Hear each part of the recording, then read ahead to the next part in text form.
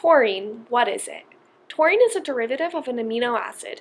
This means you can get it from food sources as well. It can be made in the body from other amino acids. The best sources of taurine are through food from meat and fish, specifically Alaskan salmon, mackerel, lamb, and liver that have the highest amount of taurine per kilogram.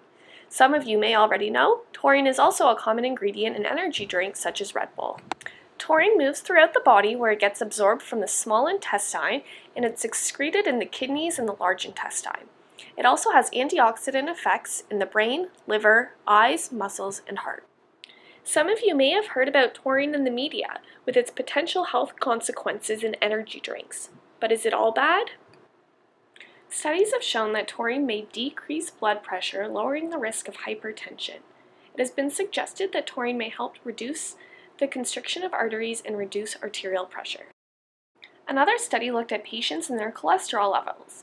The researchers gave taurine in addition to their regular treatment and saw a decline in the patient's clinical symptoms. Taurine assisted the liver in reducing the amount of cholesterol in their blood. Another group looked at hamsters and have suggested that taurine may increase calcium in the heart, allowing it to work better. This was done after a clinical trial in humans where researchers looked at patients with congestive heart failure. Unfortunately, that study showed no significant changes to their clinical symptoms. There has been some evidence to suggest that taurine has a role in improving insulin resistance in people with type 2 diabetes and type 2 diabetes complications. It does this by reducing inflammation throughout the body as well as preventing the breakdown of the pancreas, which is the insulin-secreting organ.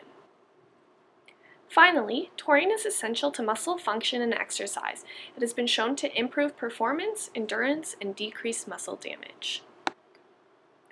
Now, what about energy drinks? Well, the biggest health concern with energy drinks is the interaction of all of the compounds such as taurine, sugar, and caffeine. Taurine interacting with caffeine is the biggest health concern. Most energy drinks are not regulated, and therefore the amount of caffeine can vary from 50 milligrams to 505. Also, all of the health benefits seen with taurine are at levels much higher than found in energy drinks.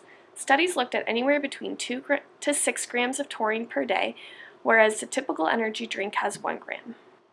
So what does this mean for taurine?